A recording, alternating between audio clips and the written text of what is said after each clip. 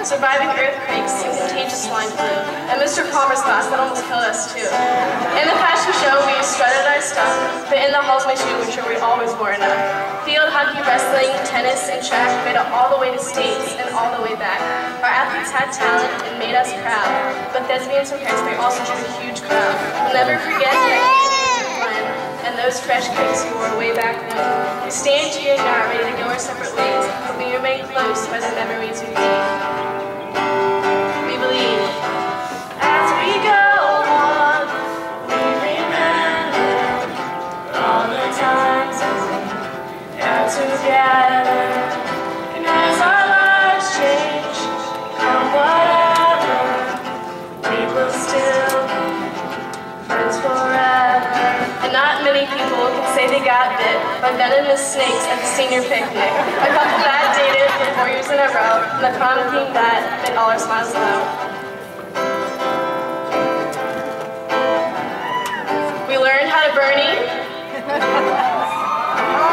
how to Dougie, how to walk, and even how to do stanky leg. We saw the last space shuttle fly right above, but we also saw the food fight we always dreamed of. Tweeted and posted that we're ready to move on. We want to stay here before the memories are gone. We believe.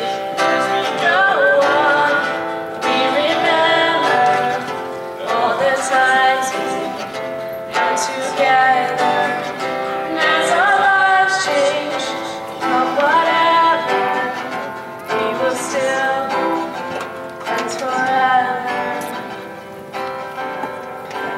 Foley once said, the most beautiful discovery true friends can make is that they can grow separately without growing apart. Well, true friends, I believe this. The memories we have made over the past 4 years have brought us together. My fellow classmates, take a moment to look around you. Do you see that person with whom you were once law partners? How about that person you occasionally saw in the hall? Where is your best friend you met 2 years ago? And the crush you've had since kindergarten? How about that random person that picked up your books after you fell? We have all been these people and more to one another, and these memories have created a bond throughout our entire class. This bond will exist forever. You can count on it. It gives you strength and confidence to face your future. Yes, it's time to move on to bigger and better things, but you're ready. You have memories, friendships, and a great education to take with you as you write the next chapter of your life. Find a new lab partner. Be kind to someone else on your wall. Make new friendships, find a new crush, and pick up someone else's books.